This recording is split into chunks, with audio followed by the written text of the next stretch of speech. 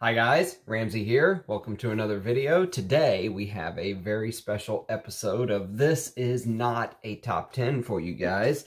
And this one I'm actually a little bit nervous about, mostly because, like leather, this is such an important note to me that we're going to cover today. It's the note of honey.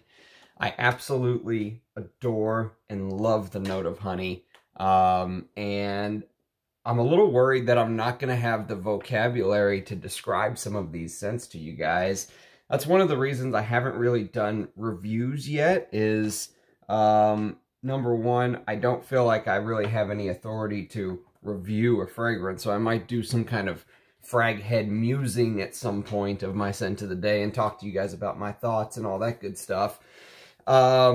But number two, I'm a little worried that I'm not going to do these fragrances justice. And these are some, I'm looking around, these are some of my favorite fragrances in my collection. A lot of them I could probably say they have this dirty, animalic, 70s, 80s, masculine, animalic honey, beeswax thing going on. And you could kind of say that for a bunch of them. So, you know, I'm going to try my best to describe these to you. Hopefully you'll learn about some new fragrances that use the note of honey or beeswax. Sometimes they are honey heavy. Sometimes honey is made up of the, you know, the composition is built where honey is just one part of the overall composition. But let me start with a special fragrance from Germany that is very hard to find nowadays. I bought this bottle from Amouage. It is not the original issue from the 1970s. But it is still made by the same company. This is Marbert Man. Now, I have a fragrance called Marbert Gentlemen, which is a completely different fragrance that says that it is made in West Germany. So that's a much older bottle.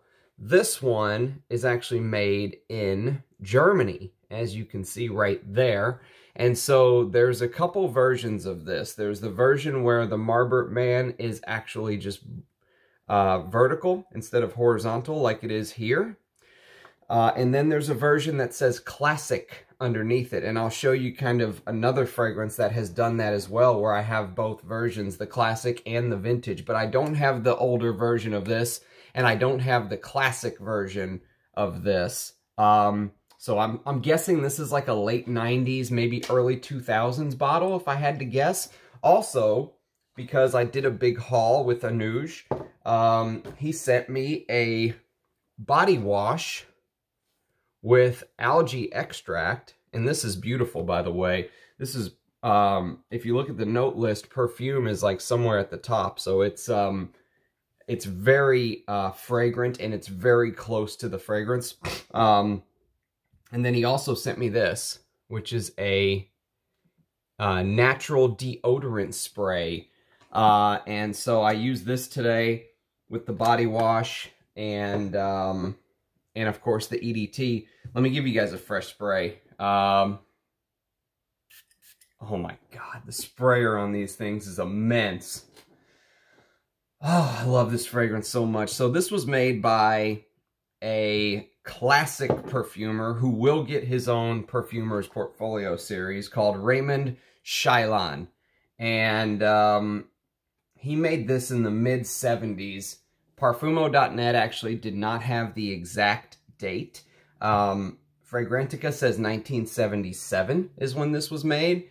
And this has a little bit of that Givenchy Gentlemen from 1974 feel, which is my favorite patchouli honey animalic fragrance. This has a little bit of that honeyed feel with some animalic touches. It's very strong in the opening, very masculine, but it's built more along the lines of a fougere, if you can think about that.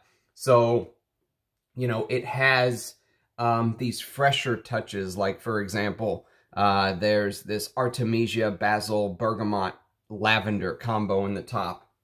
And then, oh God, there's this old school Carnation. Jesus Christ. Oh, this is so good. There's this old school Carnation that mixes with what Fragrantica says is white honey.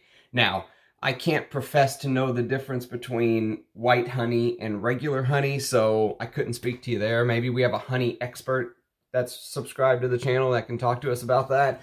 But then it mixes with this juniper, with rose, You need geranium for a fougere. There's geranium in here. There's cinnamon. There's patchouli, oak moss, Virginia cedar, leather, sandalwood, musk, and amber. And I sprayed this 5 hours ago on my left hand. And it's still, I mean, I still would get whiffs of it when I would move.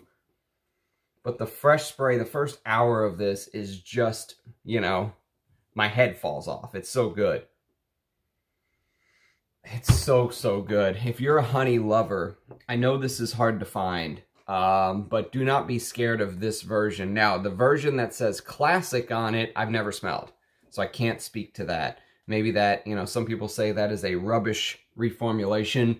That I can't speak to, but if you can get this bottle, I think Amouage might still have some. If you're a honey lover, if you're an old school vintage lover like myself, this is pure masculine. I absolutely love it. That's the thing about these honey fragrances, is that they're so masculine to me. The Animalic honey, I guess because the next fragrance coming up was my father's signature scent for so long, it just reminds me so much of, you know, what men smelled like as I was growing up and as I was younger. So, you know, I'm sure there's some honey fragrances that are for women. There's actually some in the list. I'm looking at one right now. But these type of fragrances are so, so masculine.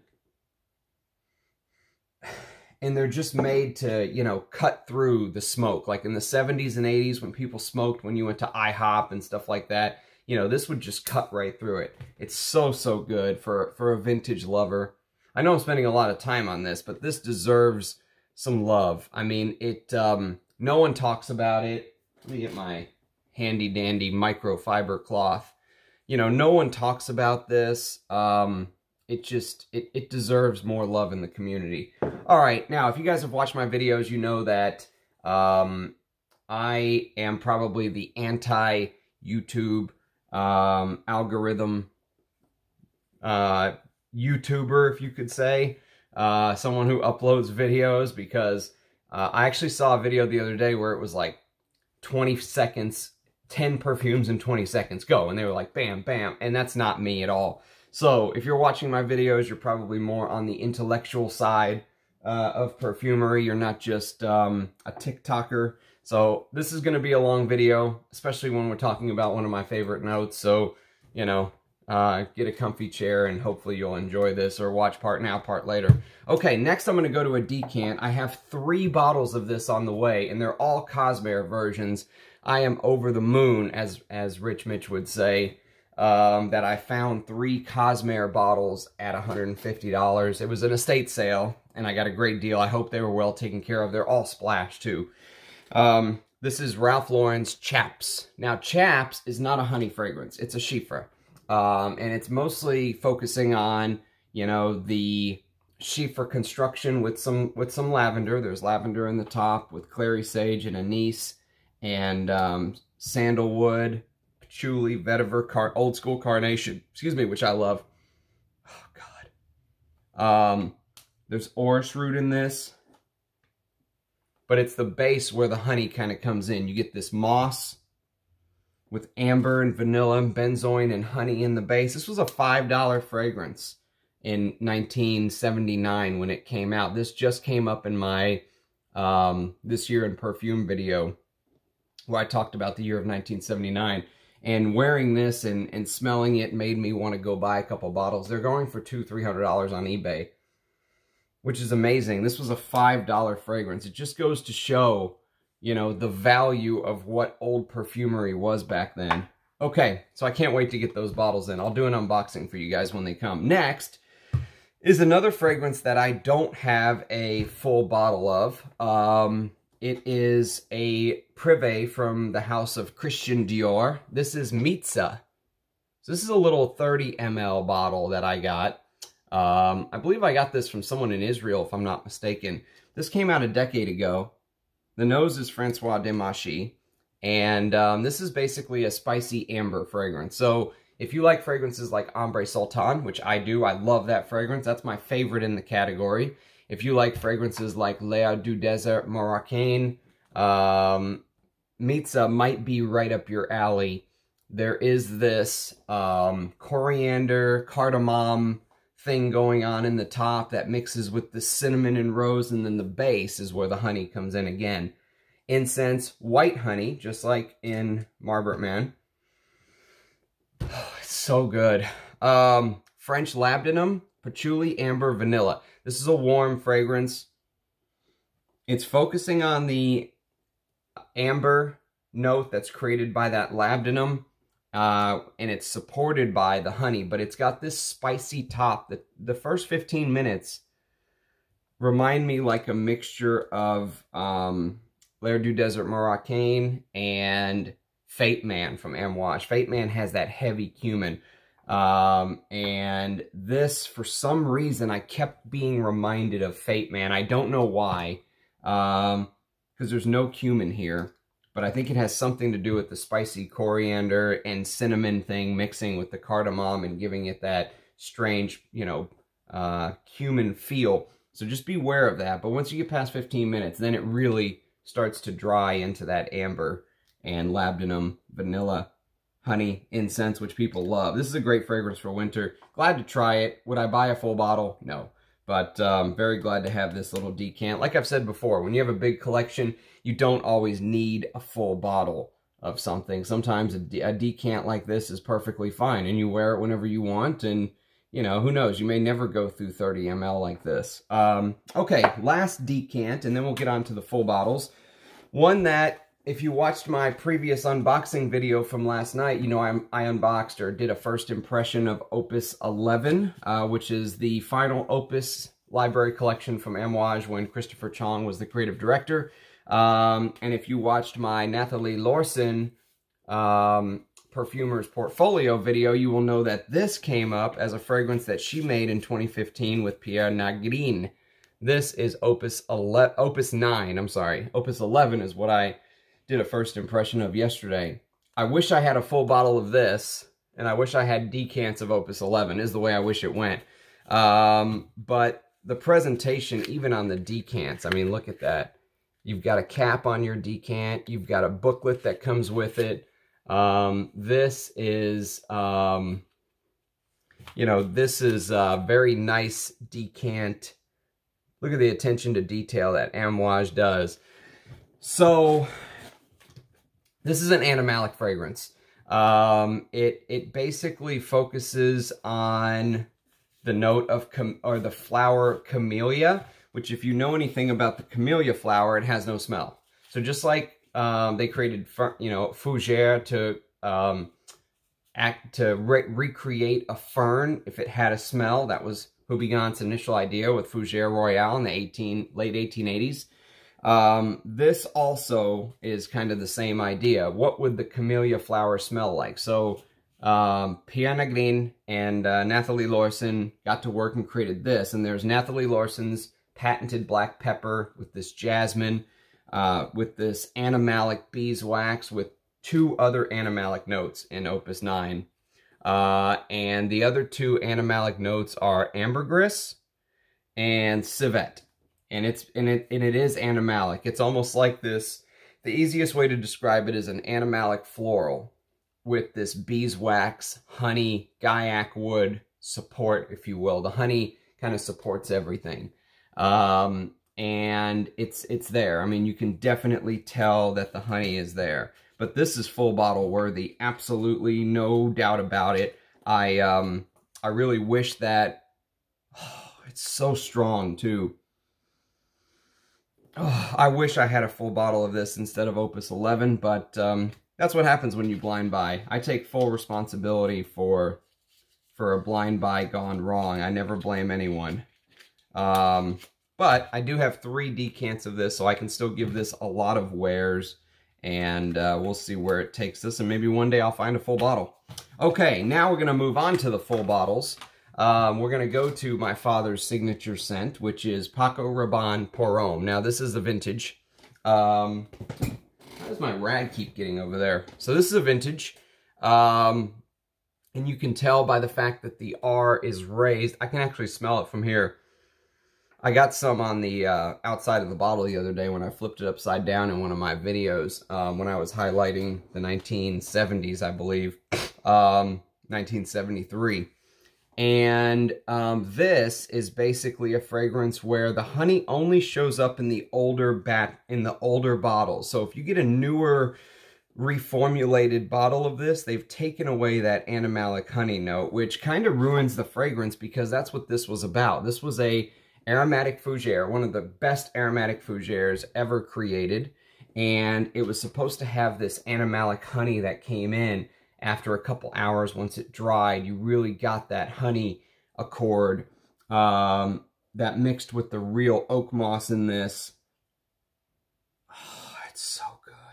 I have so many memories of this.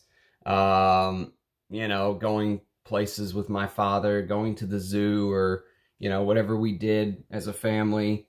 This was his signature scent for my entire life, basically. This came out in '73. I was born in '85, and he still wears this to this day. He just wears the newer formula. I should probably get him a bottle like this. I mean, Rudy was telling me he bought one on eBay for, this is a 60 milliliter splash for like 60 bucks. Definitely worth it. This is so much better with the raised R than the newer formulations. They've kind of butchered this a little bit. It's still a great fragrance, especially with the crap they're putting out now. But the rosemary and Brazilian rosewood in the top, this, you know, aromatic top mixes with the lavender, geranium. There's coumarin, there's tonka, of course. It's a fougere. And then that honey that comes in after the first couple hours is just to die for. There's another floral honey fragrance that Paco Rabanne put out that I absolutely adore. I love this fragrance. No one talks about it again. So you can see the kind of fragrances that I'm talking about I love are not mainstream fragrances. I'm not going to hype Eros or, you know, something like that. But this is the kind of stuff that really interests me. And it just, you know, these 80s fragrances were so complex. The material was, the material used was top notch. I mean, you know, the quality of the materials back then was unmatched today. And that they used much more naturals. They also took their time. It was very common for a perfumer to take years to put a fragrance out. Now, they pump out fragrances every month, you know. Go look at Alberto Mordias's portfolio.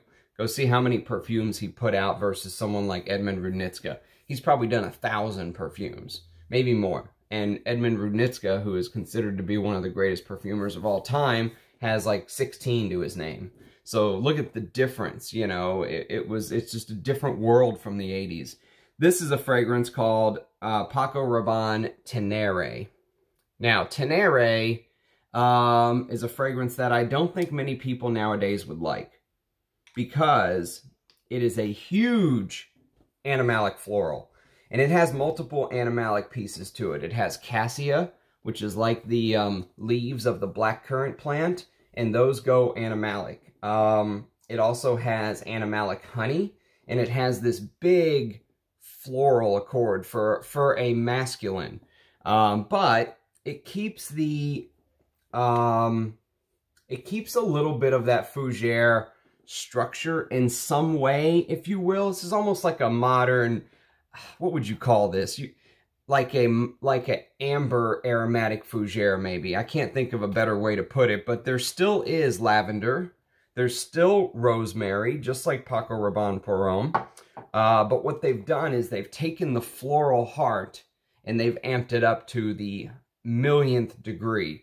The rose, carnation, jasmine, lily of the valley are huge in this fragrance, and orris. There's this powdery orris that seeps through as well. But there's still masculine notes. There's anise, there's tarragon, there's leather, there's patchouli, there's cedar, it's woody, there's amber, there's vetiver in the base. Look how complex this fragrance is. So as soon as I got through some of this, this is a small bottle. This is a 25 milliliter splash, okay? As soon as I realized what this was after having it for, you know, a year and giving it a full couple wears, I went out and bought the biggest bottle I could find. This is a 200 ml splash. This is a 25 ml splash. So look at that. That's what I did. That's how much I love this fragrance. If you see me with a backup bottle, you know I love a fragrance. And there's some real backup bottle-worthy fragrances. This fragrance I'm wearing today is backup bottle-worthy. If I could ever find an original formulation, Marbert Man, where the Marbert Man is written vertical instead of horizontal, I would definitely go for it. They're just impossible to find. But Paco Rabanne Tenere, if you like floral, masculine fragrances, if you like the fragrance I'm going to show you next, there's another one in this genre that's coming up. Excuse me. Go try this. You can still get this for a good price. I think I got this for $30 as 25 ml, and I think I got this 200 ml for 130 or 140 or something. Unbelievable for a old school masculine with this quality, where you get 3 ingredients listed. You don't have the long list of ingredients. So these are vintage bottles. The Tenere is actually rubbing off, as you can see, whereas here it's still well taken care of. But either way, the juice has been well taken care of. I've tested them both, and this is going to be a staple in my collection for many, many years to come. Okay, so on to the sister fragrance of this, I will call it. By the way, Tenere came out in the late 80s, 88. This fragrance came out 1 year earlier, 1987. Can you guess what it is? This is Alain Delon's Iquitos. Now, this is also a big floral masculine fragrance. And in fact, this fragrance was pitched to Dior. And they said no, that a man should not smell like this. And I think they went with Fahrenheit, which, good for them. But I'm sure they wish they would have also taken this fragrance, because this is an amazing fragrance. This is a floral oak moss bomb. This fragrance can sometimes, it could smell like a traditional quote-unquote old lady at certain points. Gerard Anthony made this. It's a very complex fragrance. There's oak moss out the wazoo of this fragrance. If you're an oak moss lover, I mean, look at the color of the bottle. It looks like oak moss. And this is supposed to look like, the bottle is supposed to look like the head of a snake. And the advertisement had like a snake dangling down, you know, looking at you from on top while the bottle was below. And it was supposed to be like you're traveling down the Amazon, you know, the jungle, and all the different things that you get. This is a extremely complex fragrance. If you have a virgin nose, if you're new to the perfume game, you will not like this. I can almost guarantee you will not like this. You will say it smells like an old lady. You will say it smells like grandma. You will say that it stinks. You will say that it's not, you know, it's not something that's good. But trust me, this is a fragrance that I would urge you, if you are newer to the fragrance game, if you don't like it, don't sell it. Put it away.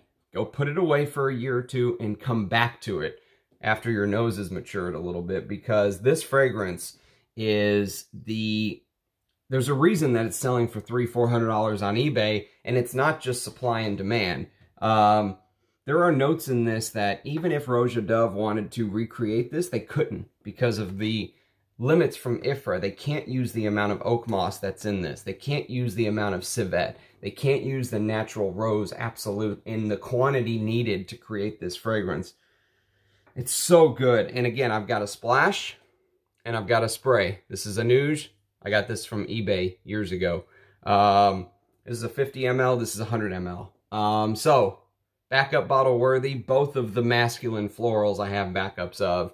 So glad that I do. That is Iquitos. And the honey in this is part of the overall composition. The honey in Paco Rabanne Tenere, I would say, is a little bit more front and center, whereas the honey in this is more part of the overall floral composition. But fantastic fragrance. Both are very complex. If you like fragrances that tell a story, that take you somewhere, these two should be top of your list. But they are hard to get. Don't go pay a fortune for them if you can't afford it. They're not that, you know, you shouldn't go mortgage the house to get them, which is what some of the perfume prices are seeming like they're going. But, you know, those are one to put on the radar. If you get a good deal, snag it. Okay, now we're going to move back we're going to go move forward in time, I should say, a couple years to the year 1991. This is a Alberto Morillas creation. This is the kind of stuff that he put out back then. It's pretty impressive. This is a fragrance called Romeo Gigli per Uomo. Romeo Gigli per Uomo. Look at this cap. It works like this, where here's the clasp. It opens up, and then it's a splash, so you can just take the top off, like so. This is an Amouage find for me. So thank you, Amouage. The juice is insane. The juice and the smell don't match, okay? This is not a green fragrance like you're thinking. This is a woody, spicy, ambery fragrance, which you wouldn't guess by the juice. But obviously they did their market research, and maybe in the early 90s this would sell. Also, this is a vintage when Romeo Gigli was the distributor before somebody bought them. This is made in Italy. Let me see if I can show you this without getting it all over the place, since it's a splash. Romeo Gigli is the distributor. Also, only 3 ingredients, I believe, on this box. 3 or 4. And I don't have too much experience with this. I'm still kind of waiting to get to know it a little bit, but it's also a very complex fragrance. There's rosewood, lavender, there's a plum note in here, which sometimes plum can be executed well or not executed well. I've never given this a full wear, but just testing this, you know, before bed at night, I can tell you the plum in here is done very well. There's also this masculine aldehydic bright, you know, sunny feeling when you first spray that mixes with the fresh citruses, bergamot, mandarin orange, and grapefruit. And then there's a lemon tree accord, which is very interesting. I've never seen it on Fragrantica before, but apparently the lemon tree accord is a very complex aroma that's supposed to let you feel like you're standing around a lemon tree, which also has, you know, the crushed leaves, it has the tart, you know, ambiance, it has the, you know, it's supposed to smell like you're standing around a living tree in the opening. And you do get a little bit of that, but then it goes into that heavier heart, which is cinnamon, balsam firs, honey, old school carnation, which I love, ginger, rose, jasmine, patchouli, sandalwood, oak moss, benzoin, amber, cedar, musk, vanilla, tonka bean, styrax. So you can see, this is the kind of stuff Alberto Morillas was creating before he created Acqua di Gio. To somebody like me, this is much more interesting than Acqua di Gio. Now, I've never smelled the reformulated version. They might have completely butchered this, okay? But if you can get this at a good price and you can get the vintage, go for it. Go for it. I would say this is one to put on the radar. Okay.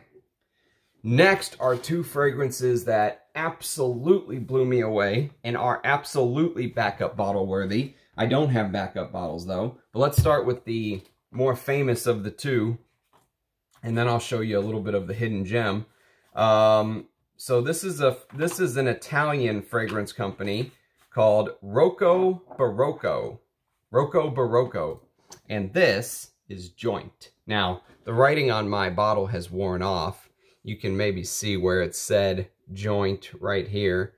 And it said Roccobarocco right here. And basically, now, apparently there's different distributors. Mine is distributed by, come on, baby. There you go. God damn it. Come on. Parfums 2P. So there was also a different distributor that I hear both are very good, though, and I can vouch for this version. I didn't know there were multiple distributors when I bought this, but this is long discontinued. And this fragrance blew me away. I love wearing this fragrance. It was launched in 1993, so right before the fresh wave washed everything away. And it's kind of like this masculine woody chiffre is what it is. But they took some feel from Kouros, and they took this honeyed civet feel and mixed it in with this chiffre, which I love. So there's that bright aldehydes at the top, but they literally last seconds. I mean, they're swallowed up by the heavier notes in this. This is a heavy fragrance. So when you first spray, you get hit with this bright aldehydic, spicy with coriander, caraway, lemon, and then boom, it's swallowed up by the heavier fragrance. Tobacco, honey, carnation, rose, jasmine, cardamom, geranium, orris root, and then in the base, civet, patchouli, leather, labdanum, vetiver, amber, musk, cedar, tonka bean. I just feel so at home wearing these type of fragrances. If you like fragrances like Kouros, Furio, check this out. This is amazing. This absolutely blew me away. I have given this full wears. It's definitely backup bottle worthy, but I have 100 ml, and as you can see, I've taken pretty good care of it. The juice level is maybe 95 ml, which for my collection is probably enough, but still you worry, am I going to get to experience this fragrance ever again? If I blow through this and try to buy a bottle in 5 years, what will the prices be? They're $100 right now for 100 ml. What will they be in 5 years? Perfume prices are going insane. So this is one where the honey really mixes with that civet, like in Kouros, so well. This was a shock to me how good this was. In fact, Sebastian from, I think he's called Mr. Perfume Guy now or something. He used to be called Looking Good, Smelling Great Fragrance Reviews or something. But Sebastian Yara said that he put this as his #1 vintage masculine fragrance on his countdown list that he did, which completely shocked me. I was not expecting this to be #1. This is kind of an under-the-radar type thing, but it's getting more attention. So if you see a bottle at a good price and you're looking for it, grab it. And then there's another fragrance from the same house. I don't know anything about this fragrance, and for some reason I can't find any info on it. There is a listing in Fragrantica, but there's no info. There's no release date. There's no notes. There's no perfumer. It's not listed in Parfumo.net, and it's not listed in base notes. So I don't know, but I bought this blind off of Amouage because of how much I liked Joint. It's the exact same company, but this is called Roccobarocco EDT pour Homme. Okay, can you see that? Roccobarocco EDT pour Homme. Okay, so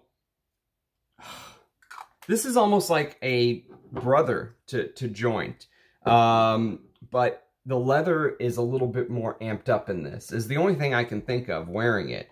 There's this amped up leather accord. Some people compare it to Arrogance pour Homme, which I've never smelled. That's an early 80s fragrance. There's some people that compare it to Trussardi Uomo, but I don't think the two smell the same, other than the fact that this has leather amped up a little bit more than Joint does. I don't think that this smells like Trussardi Uomo. And then there's some people that compare it to Boss No. 1, which is coming up later. I don't really see that comparison as much, other than the fact that there is this honey. Now, I'm guessing there's honey in this. I can't see a note breakdown. This is right off of my nose. But the honey really hits you in this. In fact, I think the honey is even heavier in this than it is in Joint, because Joint's about the Chypre, civet. You know, there is honey playing into the accord, but this, I feel like the honey is even more amped up, like in Boss No. 1. So it's like this crazy mixture of Boss No. 1 and maybe like a little bit of a leather fragrance, but not Trussardi Uomo. Maybe because they're both Italian brands. Roccobarocco, I'm guessing Roccobarocco is an Italian. That's the most Italian sounding name I've ever heard. And Trussardi is Italian. Maybe that's why they're compared. I don't know. But if you know anything about this, let me know. This is a 30 ml bottle that I bought from Amouage blind because I like the brand. And boy, did this work out. I need a bigger bottle, to be honest with you. They make 100 ml bottles too. But this is a revelation. Huge hidden gem. I don't think I've ever heard anyone talk about this, ever. Amazing. Okay, this video is going to be like 17 hours at this rate, by the way. Okay, now let's go on to what I would call a fresh honey fragrance. I am torn on this fragrance because it's a designer, and it's a Cartier, and it's done by Mathilde Laurent, and she took a chance here, and I have to give her credit for that. However, I don't like this fragrance for some reason. It bothers me. And I'm not sure what it is. Yura and I were talking about this. This came out in 2016. This is a fragrance called L'Envol. And there's a beautiful bottle that is, it looks like a beautiful crystal glass, champagne glass thinness. This is the thicker version. I like this because it won't break. I think this because this is a tester, they decided to make this, but I like this better because I've heard a lot of horror stories about the other one breaking. You could take the inside of the other one out, and you would just be left with this beautiful piece of glass work. The top comes up and down like this, so if you wanted to store it in a bag or something, you know, you could, and it won't spray. So the design is cool, but what this is this is basically a honey violet leaf combo with this freshness at the top that I think that's what bothers me. I really don't know.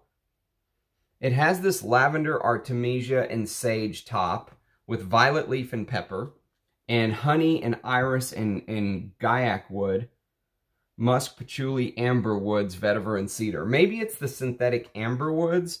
Maybe it's the fact that I like my honey dirty. You can tell the kind of honey fragrances I like already. We haven't even got to the second part of the collection yet. I like fragrances like this. Heavy, masculine, animalic honey. And this is just this fresh.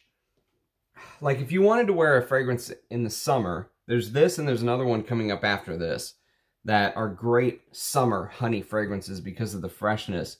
I just don't enjoy it as much. That's all I can say about it. I give her high marks for trying something different. The fact that a designer put this out is very brave. It says, an airy and woody nectar, a life potion for men to take off. Musk, gaiac wood, and honey notes. So, anyways, try this. Don't let my discouraging discussion put you off. But if you don't like the dirty animalic honeys that I'm talking about, this is one to give a try to. If you're looking for a fresher honey to wear during the summer, check out L'Envol EDP. This is the EDP. They also made an EDT, which I've never smelled. Okay, so let's go on to the other fragrance. If I had to pick a fragrance with the note of honey to wear more in the summer, this would be one of them. This is Lagerfeld's Photo. Now, this is the reformulated version because this is distributed by Unilever, but I got such a great deal on this that I just couldn't say no. As much as I wanted a vintage, this fragrance is not worth $250 or $300 to get a vintage. I got this at 40 bucks or something for 60 ml, which is a strange size, but whatever. You know, as you can see, I've given it a few wears. The juice is right there. And this is this fragrance, I heard Thomas from Early Greek say this fragrance would be a niche fragrance today, and I completely agree, because there's this amazing aldehydes in the top, maybe some of the best aldehydes I've ever smelled in the top of this fragrance, with this fresh lavender and then citruses, lemon, bergamot, mandarin with galbanum, okay? But the galbanum is not like the galbanum in number 19. It's not this green, heavy, fresh. It's very airy and light. Then you get into the heart. That's where the meat and potatoes of this fragrance really live. You get carnation, old school carnation, which I love. This was 1990, I believe. And that's right around the end of the time the carnation phase really started to die down. For masculine fragrances anyways. That carnation was a masculine fragrance note for a long, long time. And then all of a sudden it just died. Rose, jasmine, coriander, honey, caraway, cyclamen. And then the base is oak moss, benzoin, musk, sandalwood, patchouli, cedar, amber, tonka, gaiac wood. Now, hearing those notes, you would think this is a heavy fragrance. It's not. This works amazing in spring and summer because there's this dichotomy between the fresh lavender, aldehyde, citrus in the top with this heavier base bubbling underneath, but it never takes over, if that makes sense. So underneath, you get this honey, you get this little bit of a floral heart, you get the heavier oak moss and benzoin and musk, but it's all kind of in the background, you know. It's like you're looking at a shadow of those heavier notes. The main accord that carries the fragrance is that fresh lavender, aldehydes, and some citruses. This is a very interesting composition for warmer weather to me. I wouldn't wear this in the winter. I would wear this in the warmer weather. If you love the House of Lagerfeld, get your nose on this. I wouldn't pay big. There are differences between the vintage and this. I have a mini vintage where this looks more like the you know, old school cameras where the lens would pop out and it had those ribs around it. You know, if you find one that the writing was also different, it didn't look like this. It said photo in a different way, like with some I think it was like with some lime green, orange, you know, lime green highlighted letters, and the Lagerfeld was written in the old Lagerfeld way, like on my Lagerfeld classic bottle I showed you from a previous video. So that's photo. And then we're going to go on to Chergui. Now, Chergui needs no introduction. This was a beast, hype monster from the old days of Fragcom. And I love this fragrance. This is Christopher Sheldrake at his best. Right up there with Ombre Sultan to me. This is tobacco, honey, amber, hay. The note of hay is not used very often, and you definitely get that hay note here. With sandalwood and one of the most beautiful irises you will ever smell, with musk and rose. Oh, it's just heavenly. It is literally heavenly. I mean, I feel like I'm wearing something that is so special when I wear this. And it is so special. This is a 50 ml vintage. I've never smelled the new stuff. I try to avoid the newer Serge Lutens bottles. I try to go for these older ones. But Chergui, look at the color of the juice. I mean, my God. Just gorgeous. And the honey in this just accents that tobacco so well. Love it. And then, let's say it's, by the way, Chergui came out in 2005. This fragrance came out in 2012. So this is like its older brother, if you will. Chergui is the younger brother that paved the way. But this is Volutes from Diptyque. And they always do these beautiful drawings on the back. Gorgeous presentation by Diptyque. I like the EDTs for Diptyque. They tend to breathe a little bit more than the EDPs. This is so good as well. These two are two peas in a pod. Even though this looks like a completely different fragrance juice-wise, there are differences, obviously. They're different fragrances. But this was done by Fabrice Pellegrin. And this has tobacco, honey, iris, flower, dried fruits, hay. Again, the note of hay. But they've added immortelle, saffron, pink pepper, black pepper, benzoin, apopanax, which is sweet myrrh, and styrax. So you can see they've kind of done a little...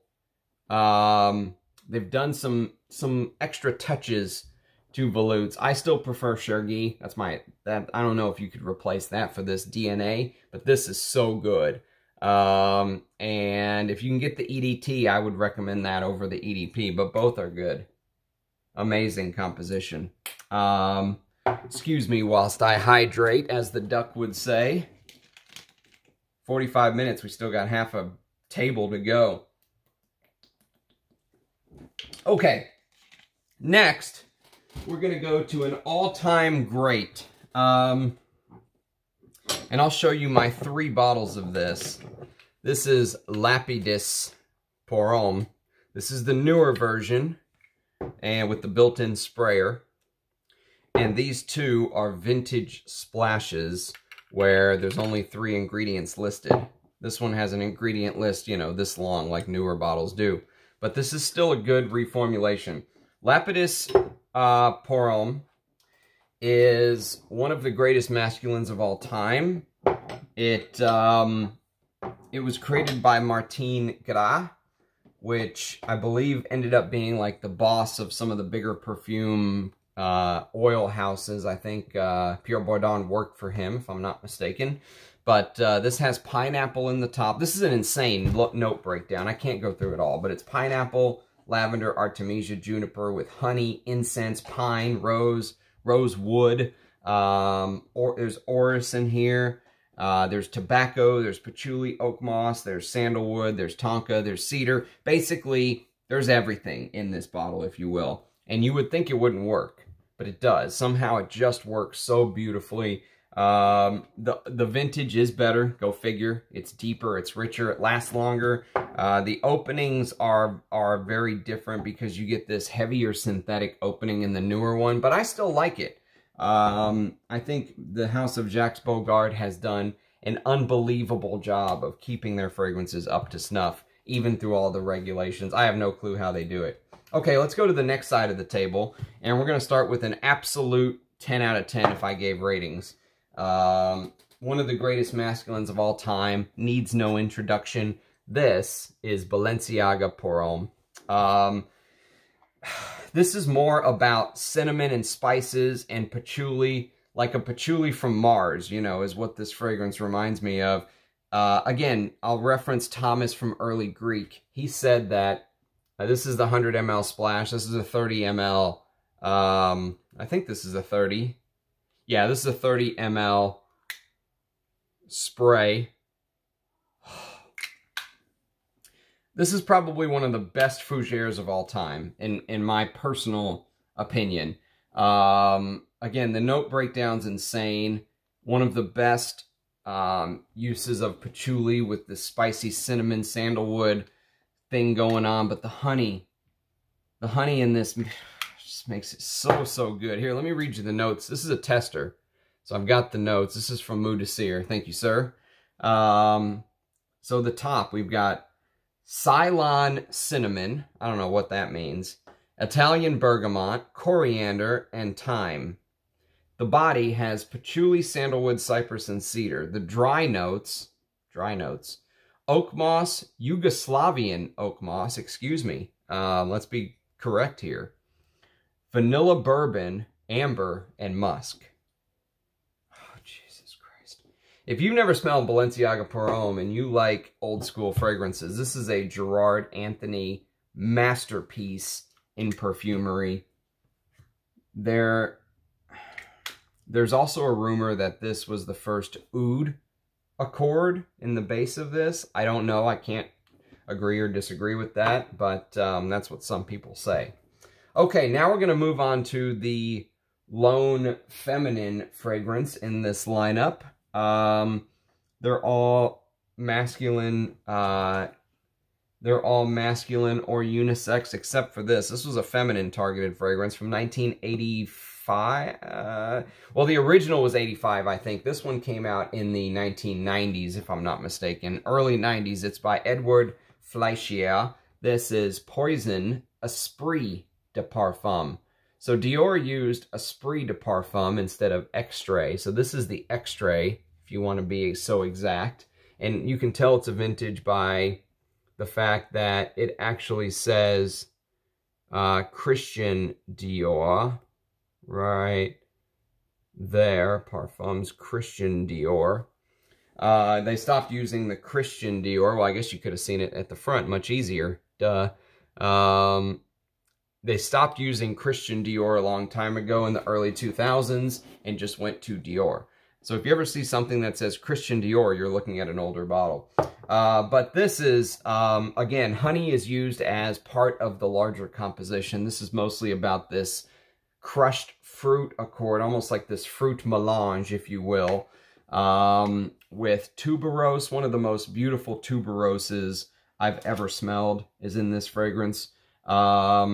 Incense and cloves. You know, it takes that incense clove thing that opium does and gives it its own personality, if you will, with honey, cinnamon, opopanax, that sweet myrrh. There's rose, jasmine, and orange blossom to complement the tuberose. And then the base is amber, musk, vanilla, heliotrope, which is usually a very overbearing floral, but it's used well here.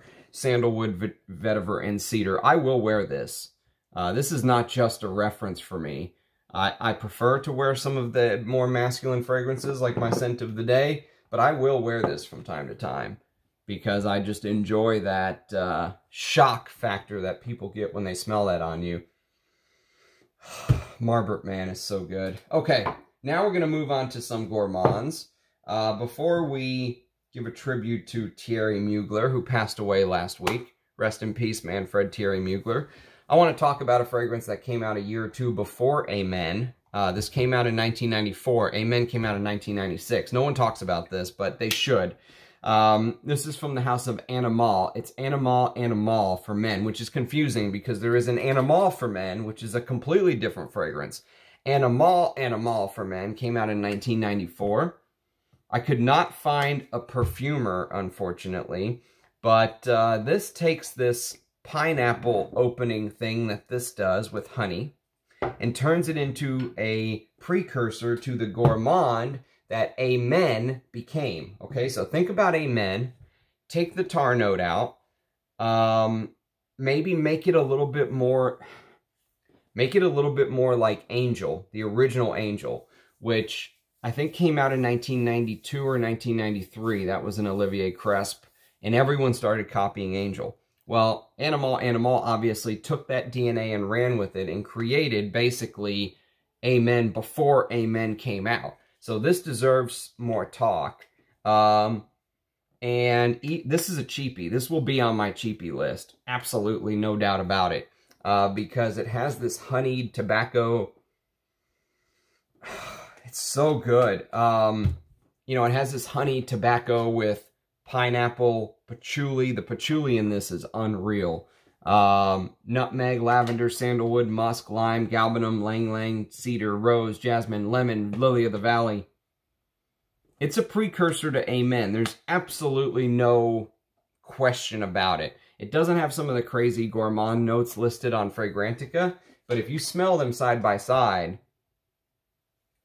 you will notice that, number one, the quality of this will shock you, and not because it's bad, because it's good. You would think this is going to be shite compared to A Men. It's not. Obviously, A Men's quality is just maybe a little bit better, but if you're on a budget, boy, for 20 bucks, 100 ml, and they still make their own fragrances. No one bought them, ever. So this Animale house is still pumping these out to this day. There you go. So, interesting house, if I do say so myself. But now let's get to A Men. And amazing use of honey, patchouli in this. This is what's credited as the first gourmand, but as you can see, Animale Animale kind of took that crown a couple years before. This adds some insane notes like mint, fruity notes. There was pineapple in Animale Animale, so this just says fruity notes. Caramel, patchouli, honey, milk, coffee. There's a coffee accord here.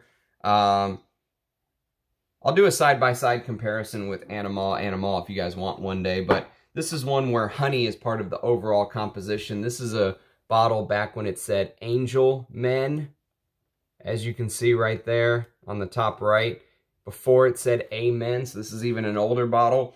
But anything you can get that says Thierry Mugler on it, like it does down on the bottom right-hand side of the screen right there, Thierry Mugler on his signature, right there, is good. Do not buy the Mugler. L'Oreal butchered the current bottles of Mugler, in my opinion. Don't sue me, L'Oreal. I'm just telling you what I think. If you can find these older bottles of A Men, scoop them up. So good. And then, if you like honey, this is really their honey fragrance. This is pure Havane. This is heavy white honey with tobacco. That's basically what it is. It's heavy white honey with tobacco on top of that A Men base. Cacao, vanilla, patchouli, French labdanum. There is this cherry tobacco, you know, like this, like, you know, how smokers used to keep that tobacco in a pouch. Imagine if it was a cherry pouch. And that's what you get in the opening of this. fantastic fragrance. One of my favorite sweet, you know, I usually don't like sweet fragrances, but I like this for some reason. I don't know why. Sometimes it just melds with your nose and sometimes it doesn't. Okay, now we're going to move on to a fragrance you've never seen before, but is the closest thing to Marbert Man to me, okay? Marbert Man's my scent of the day. This is what we started with 55 minutes ago. Now we're going to move on to its cousin. And this is a fragrance that, if you're a vintage hunter, you have to find this fragrance and buy it and own it. So this is a fragrance that's called Alain Delon. Now, this says classic right here. This one doesn't. This is the original formulation that Amouage found me a tester of, which, God bless you, Amouage. I can tell you that I will do a comparison one day. Oh, God. But this, these two share some similarities. They both have these fresh, bright notes with this heavy honey and oak moss underneath. Marbert Man, I think, is a little bit more to the Givenchy Gentlemen side of the honey, if you will. Whereas Alain Delon tends to focus more on the lavender, pine, and geranium, with honey and oak moss kind of supporting everything. But here, in the vintage, the honey is amped up. Look at the difference in the juice color. The honey and the oak moss and everything is amped up here. I'll do a comparison between these two. My God. These are just the kind of fragrances I love wearing. And this is another one, like Photo, because of the fact that, you know, the aldehydes, some of the best aldehydes I've ever smelled in these two fragrances right here. Outside of Bernard Chant's Aramis fragrances, these two are just ungodly good for aldehyde lovers. I just feel, I feel like I'm saying the same thing over and over again, but I feel so at home with these fragrances, these honeyed, you know, masculine. This is pure masculine. I don't know who the perfumer is.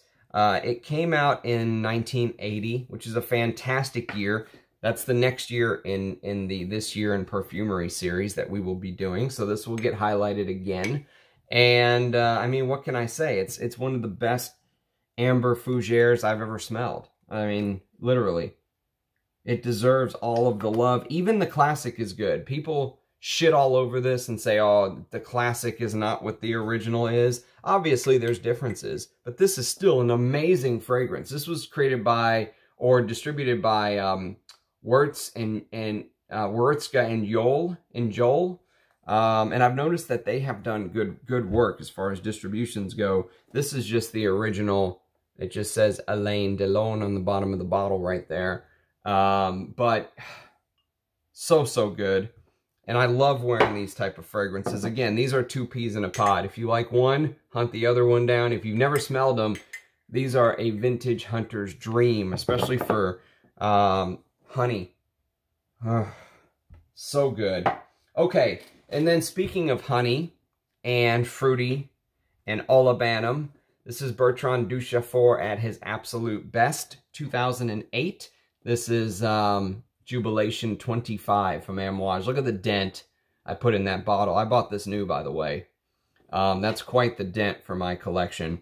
I love this fragrance. My wife loves this fragrance on me.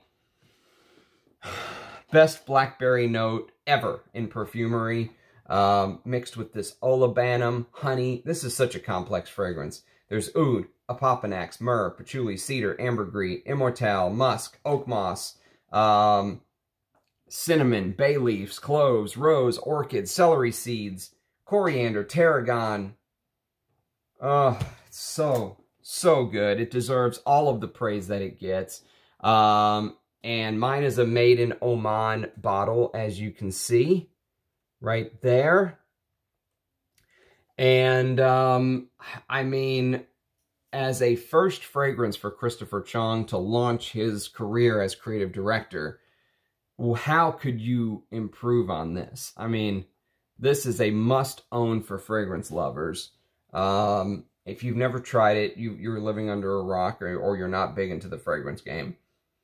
This used to be hyped to holy heaven. Not many people talk about it anymore, but I will tell you, if you love honey, if you love Arabic perfumery, you know, with heavy resins and olibanum, this is as good as it gets.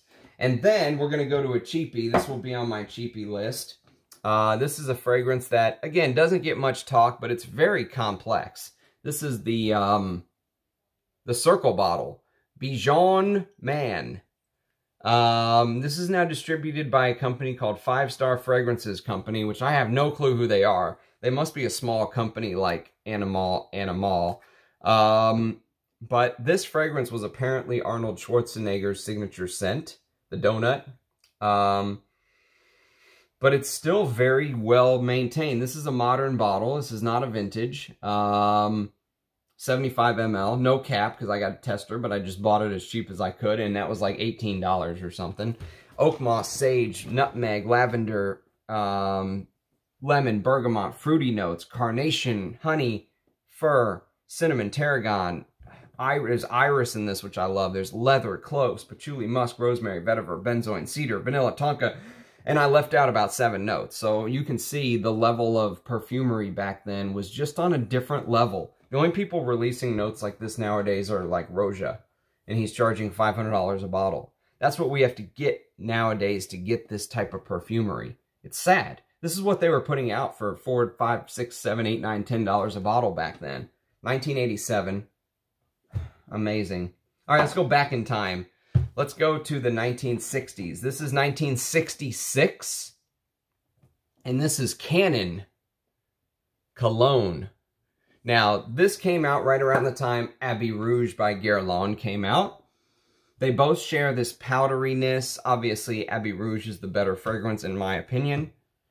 But this is overlooked, way overlooked. In fact, the only reason I even got this is because Amouage sent it to me as part of a larger order as a thank you for making the order. Made in Canada, which there's different versions. I don't know what's good or what's bad. I saw some bottles going on eBay for $250. I have no clue what the different versions are. But when you've been around since 1966, this is a Scandinavian house.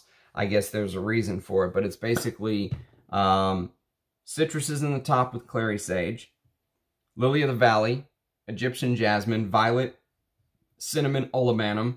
And then there's 2 types of moss. There's tree moss and oak moss, mixed with musk and patchouli, sandalwood, amber, honey, and Haitian vetiver is in the base to support. So the honey is almost like a supporting note, but the powderiness here from the jasmine and lily of the valley and violet, they just don't make fragrances like this anymore. You know, this is just something to experience and where it's a different time. You know, it's like stepping into a time machine. And then I'm going to show you a modern unisex fragrance. This is a Rose Oud combo. This is my favorite from Bond No. 9.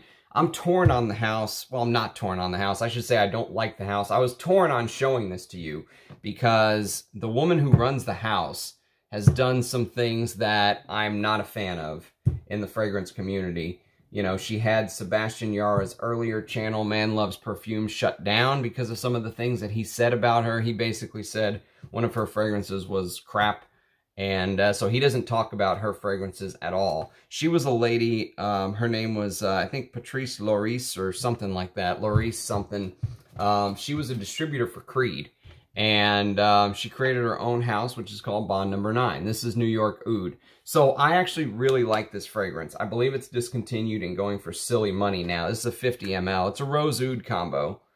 But it uses a couple notes that I really like. I love the way that plum is used in this fragrance. And I love the way that the honey note is used to kind of support everything with musk. You know, the musk that they use in Bond No. 9 is very specific. You can almost pick it out. It's a very specific type of musk.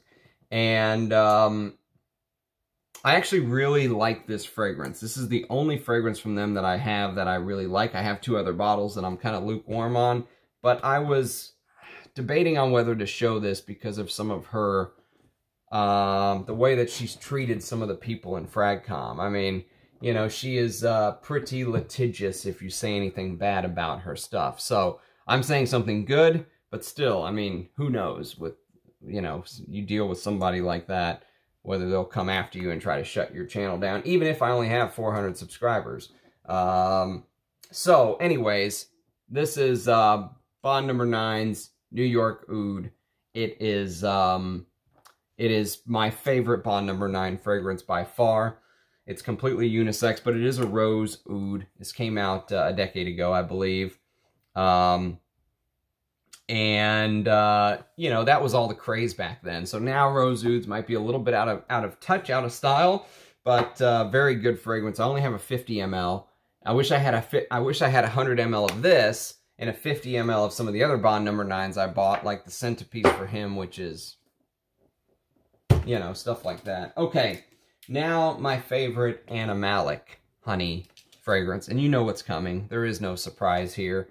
It is probably the greatest Animalic fragrance ever created. It's a Pierre Bourdon masterpiece. It is the original Kouros. Anytime I have 2 bottles, you know I love it. And, you know, wearing old Kouros out in the world is, you know, Thomas from Early Greek said this too. He said, wearing old Kouros out in the world just makes you feel different in a way. Because, you know, you're out in the world, you're wearing something that is completely out of style. No one's wearing this. And so you really do stand out. And there's this beautiful civet and honey that you get. It's so animalic. It just touches a part of your brain that's like, you know, buried, you know, like, you know, scientists say we only use like 10% of our brain. This touches a part of the brain that's there that you don't even know, you know, that it's being used, kind of thing. To me, this is a primal fragrance. Primal is the best word that I can use for it. But the civet, honey, it's this sexual, you know, just, it's so good. I love wearing this stuff. I need to wear it more. I need to wear my favorites more. I keep wearing other things, testing them, and I need to just wear my favorite fragrances more, and this is on the wear more list. Okay, now we're going to go on to another Rich Mitch favorite, and this is Luciano Pavarotti for Him. I had another bottle of this that broke, actually, but the top part actually broke off, and so I was able to salvage most of the juice into decanters. But I got a backup bottle, and I'm very glad that I did. This is a splash. And this is coming up in a line of fragrances that are heavy, like, they, to me, feel like this heavy patchouli honey fragrance, but this feels fresher, because this has some lemon verbena, petitgrain, neroli, ivy, bergamot, and Amalfi lemon in the top, and then you get to the patchouli and the iris and the rose, cloves, geranium. There's a beautiful honey. The honey's there from the beginning. Oh, this and the next few fragrances all kind of remind me of each other. Even though they're different, they all kind of hearken to each other. They call to each other, if you will. And so that is Pavarotti. Get it while you can. By the way, Pavarotti sung in an opera called Turandot. And Turandot, there was a song that he sung that Rich Mitch sent to me called Nessun Dorma, which was just, gave me chills. Listen, I've never listened to him sing that for some reason. And Roja Dove is creating a Turandot fragrance. So if it smells like Pavarotti, these bottles are going to go to $1,000 a bottle on eBay because they're very limited now. The supply is starting to dwindle. If he makes a recreation of Pavarotti, I'm gonna lose it. I'm gonna sell all my Roja Doves. Okay, next on to a discontinued Tom Ford private blend, which is very hard to find. I'm glad I have this little decant. It's called Moss Brex, and Moss Brex is all about. It's all about patchouli, just like Pavarotti. To me, they're patchouli-centered fragrances with honey and other notes you know, bringing them up.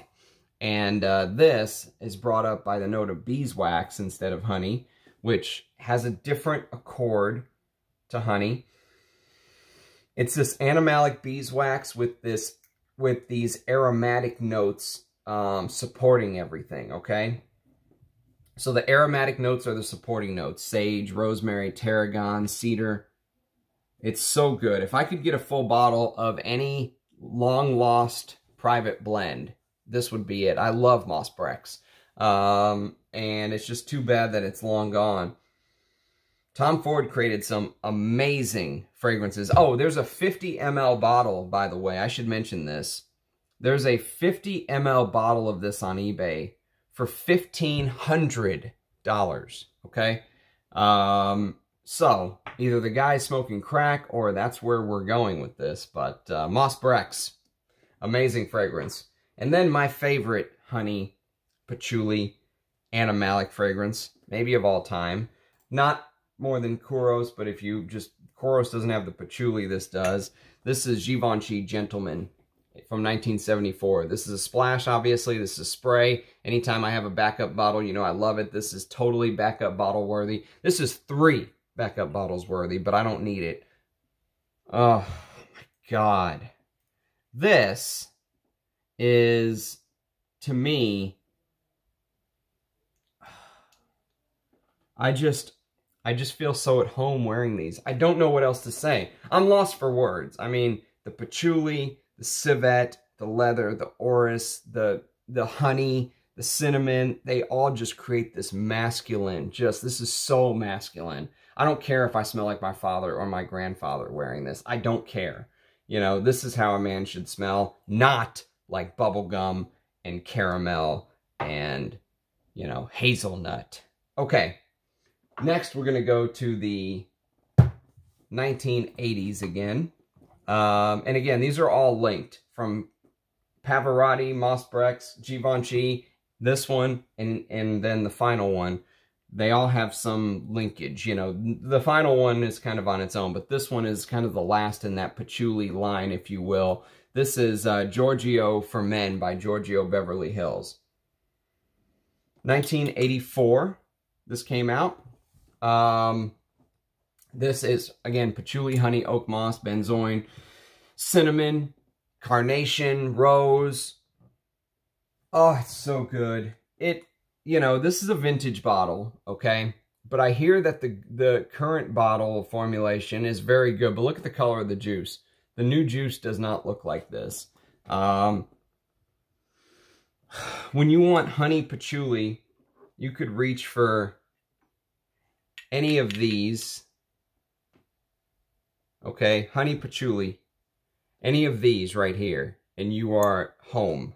I mean, you can't do better honey patchoulis than what I just showed you right there. They are literally the best honey patchoulis. The only one that I think has some honey, but it's not listed, so I didn't include it, the brother of this and the father of Givenchy Gentlemen, is Pierre Cardin Pour Monsieur from 1972. That's the other patchouli that is not listing a honey note. I get a honey accord from that, but I didn't list it. But if you like Giorgio by Giorgio Beverly Hills, try to find a vintage bottle of Pierre Cardin's Pour Monsieur. And then, you know, this is going to be the picture at the beginning. This is going to be the thumbnail picture because this encompasses honey fragrances to me. And again, one of my favorites, totally backup bottle worthy. This came out in 1985, year of my birth. Great year. Pierre Wargny was the perfumer. And this is Boss Number 1. Now, look at my old bottle of Boss Number 1.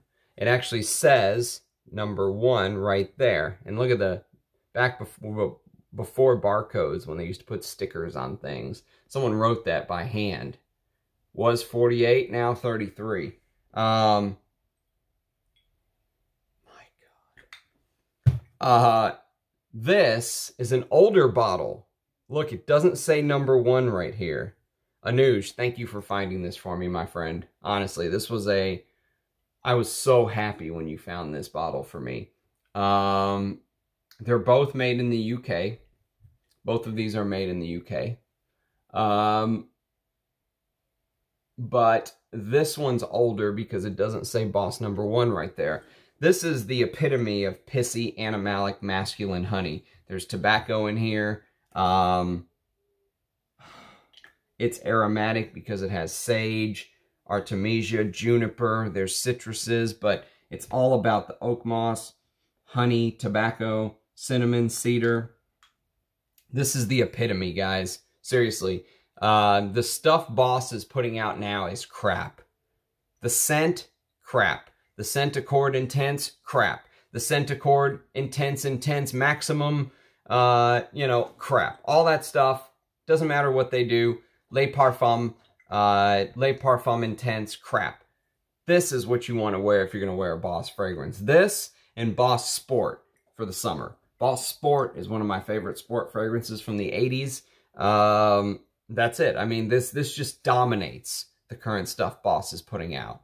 Even Boss Bottled, this just dominates. I mean, you know, this is just what I want to wear. This is what I feel at home with. This is what I love.